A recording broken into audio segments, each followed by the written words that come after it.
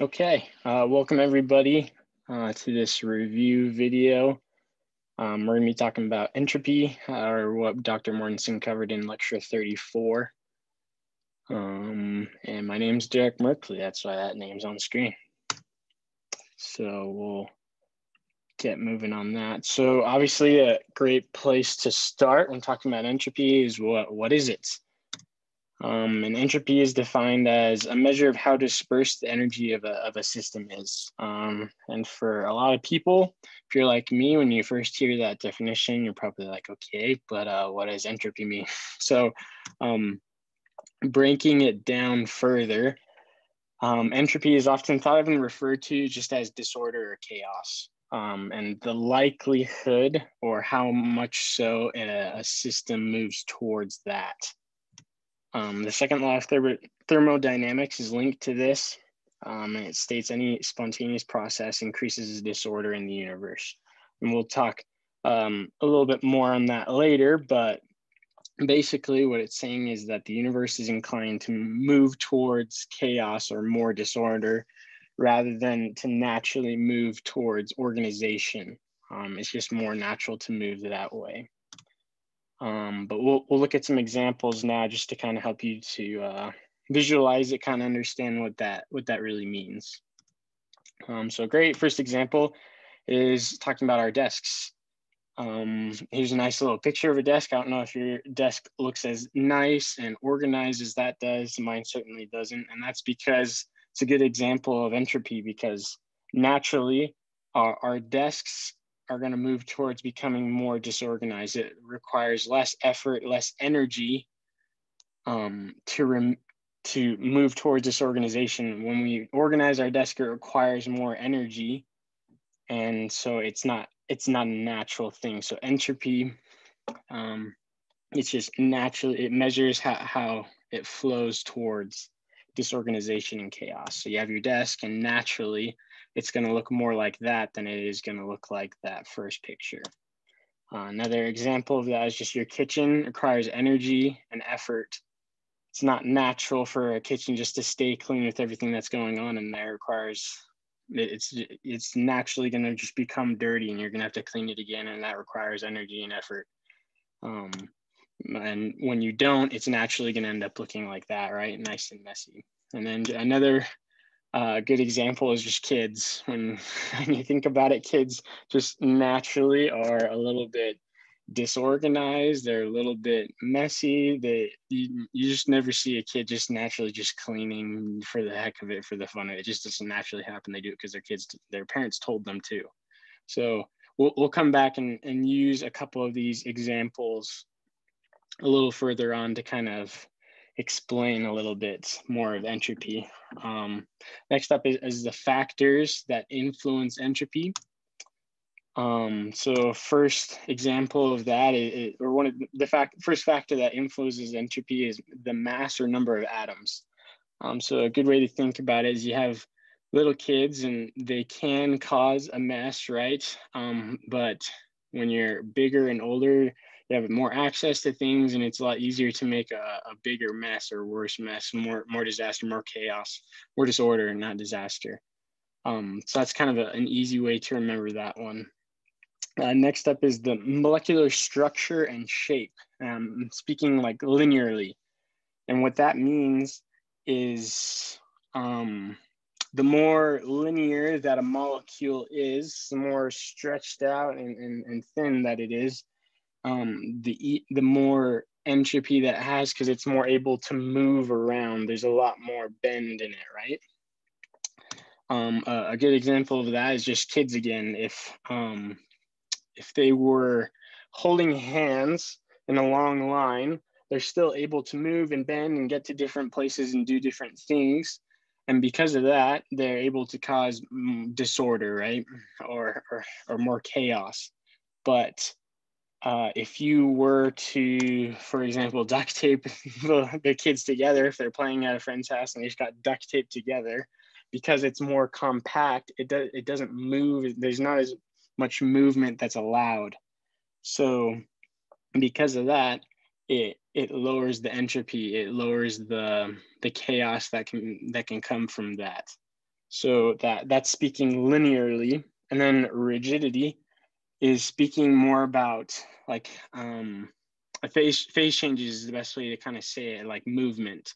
So if it goes, so we know that solids are tight and compact, and the spaces between the molecules are so small that they don't move a whole lot. And so that lack of movement prevents the movement towards chaos or disorder. And so that's a lower state of lower entropy.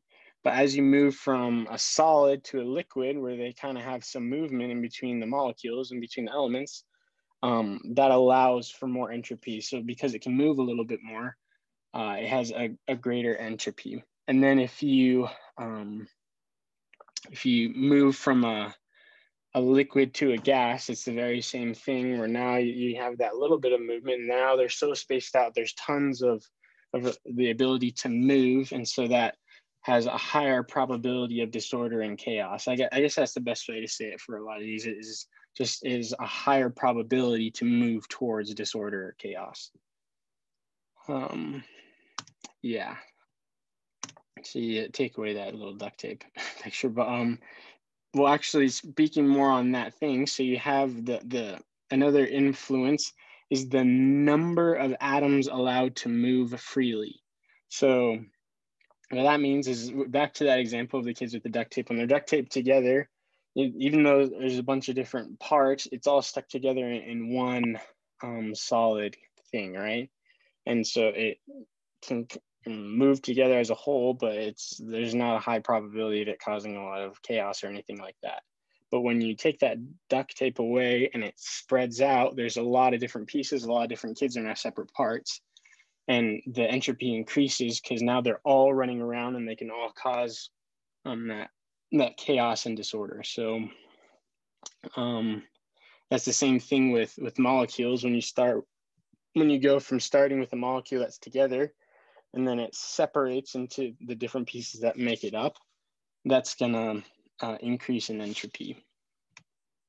Volume, a good example for this is at the beginning of the semester, I had a roommate, we shared a room, and so he had his half of the room and I had my half, and it was totally fine. We kept each side clean.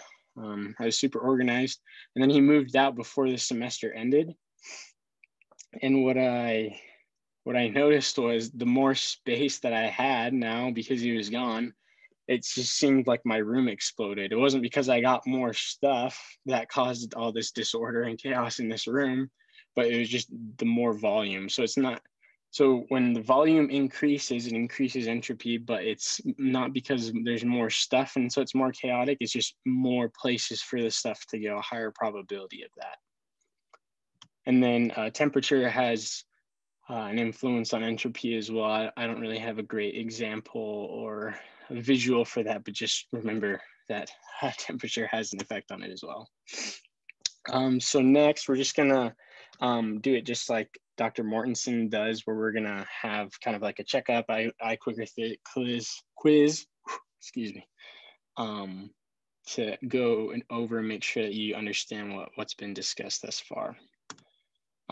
So we're gonna ask, I think I have 4 different examples on this slide. So we're just gonna go over which of the following would have like a higher entropy based on what we previously discussed, that last slide.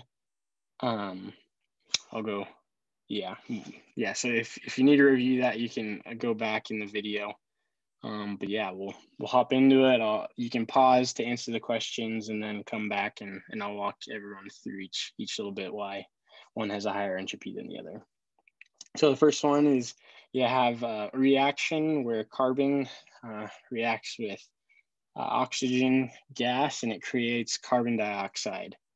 So you have that equation versus the reverse of that, where you have carbon dioxide that reacts and breaks down to carbon and oxygen gas.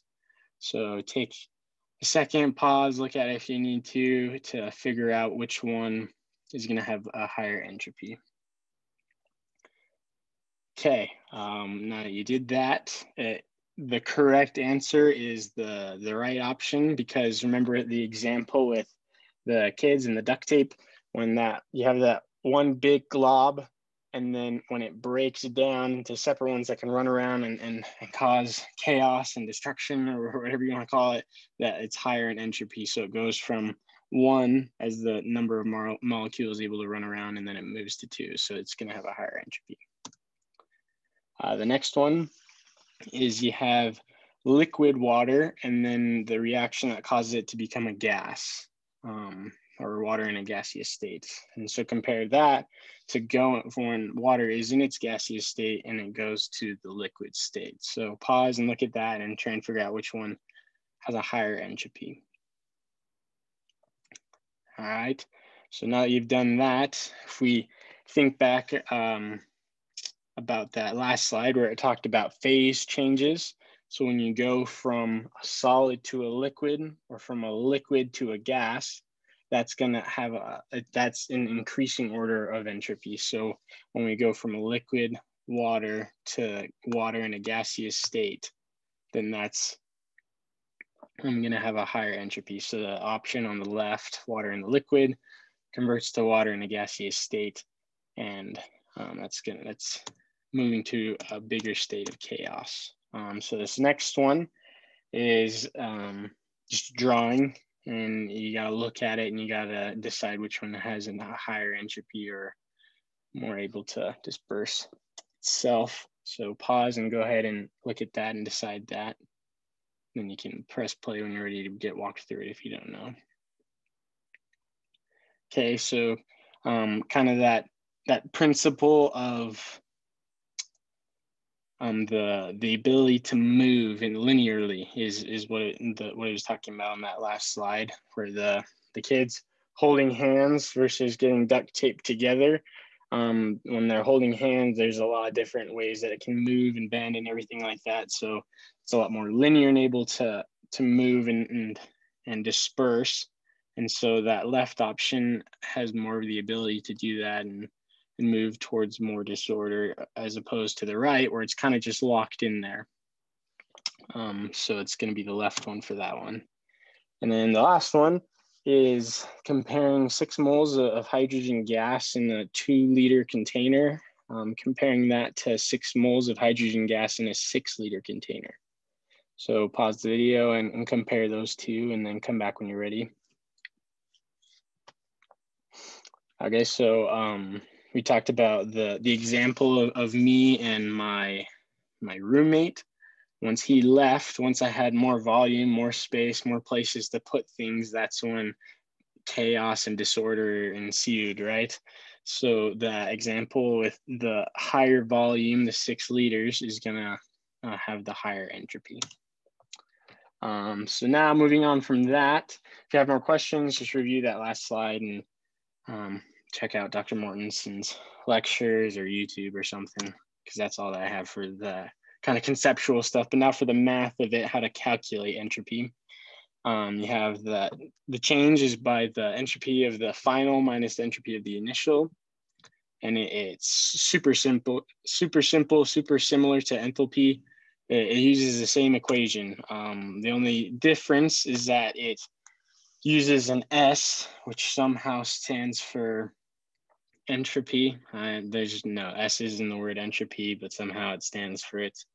Scientists are smart. Maybe that's where I don't know. You just gotta trust they knew what they were doing. But that same equation for finding the change in a reaction. So the delta S, or the delta entropy of a reaction, is going to be the products minus the reactants, and then whatever moles there are, you're going to multiply that in. But you're going to add together all of the products and subtract all of the reactants from that. So we'll go through some practice problems. You can pause it and run through it to make sure you got it. And then I'll walk through the answer after you've done that. So this problem is calculate the entropy for the following equation. You have solid copper that's going to be going to copper in a gaseous state. So, and then after that, you have the given entropy for copper in both its solid and gaseous states. So pause the video and do that real quick. Okay, so that's not rocket science, right? You just have one product and one reactant. So you just take the product and subtract from it the reactant, and there's no difference in moles, so you don't have to do any multiplication or anything like that. So it's just 166.4 minus 33.2, and you're going to get 133.2 joules per mole right there. Some more practice problems. So you're going to calculate the change in entropy for the following equation, same thing. So you're going to have bromide going from its liquid state to its gaseous state. And then given for that, when it's in its liquid state, 152.2 joules is its entropy, and then of formation. And then after that, you have the Br, your bromide as a gas, and then it's given 245.5 as its entropy of formation. So go ahead and pause the video and do that. Once again, it's pretty simple. Okay, so now you've done that. Once again, no difference in moles, no nothing, but you see that it goes from the liquid state to gaseous state. So it's the same thing, you just product is 245.5, you're gonna subtract from that the reactants, which is 152.2. And if you did your calculations correctly, you're gonna get 93.3.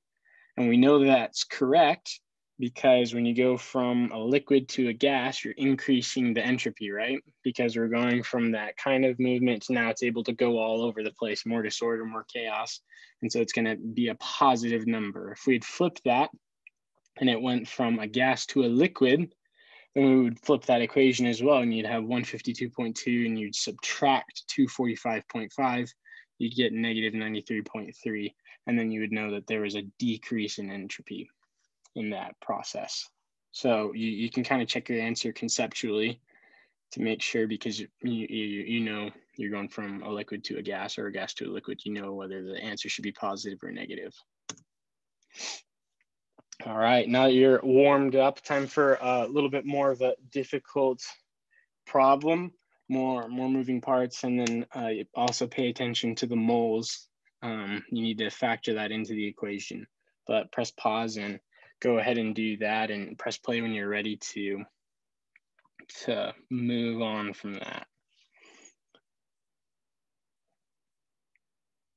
Okay, now that you're back, we'll walk through that equation, and if you got it, if you're sure about it, you can just check out the answer, and if you get it right, you can kind of skip when I'm walking through. But you're gonna, same equation, you're gonna products minus reactants, and it's the sum of all the products times their moles minus the sum of all the reactants times their moles. So you have CO2 and water. CO2 and H2 are your products. And so there's 8 moles of CO2. So you're going to look at the joules per mole of CO2 is 213.8.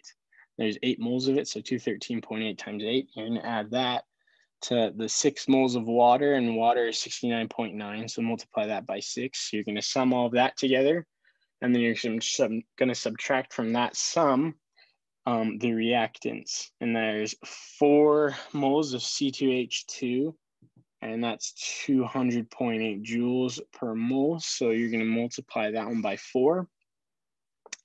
And then you have 11 oxygens.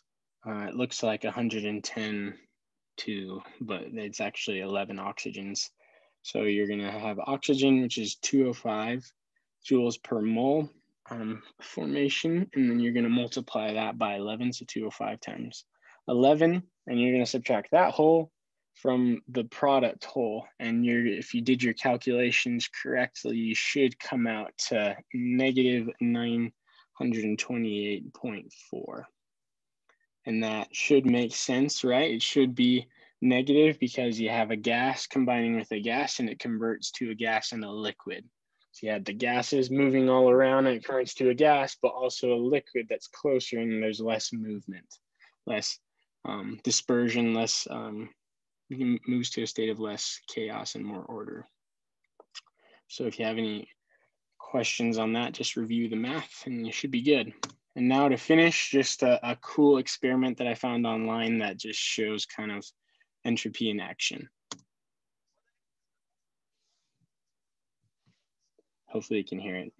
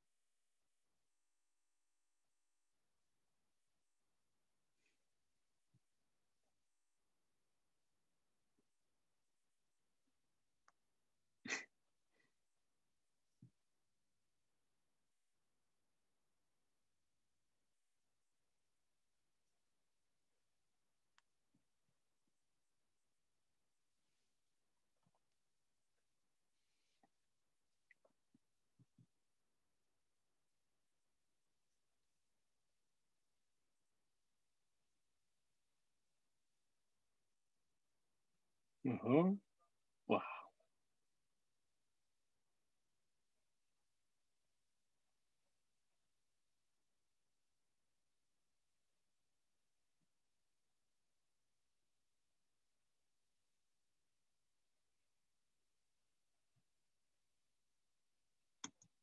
And there you go. There's your extra lecture on entropy. Hopefully that was helpful, guys.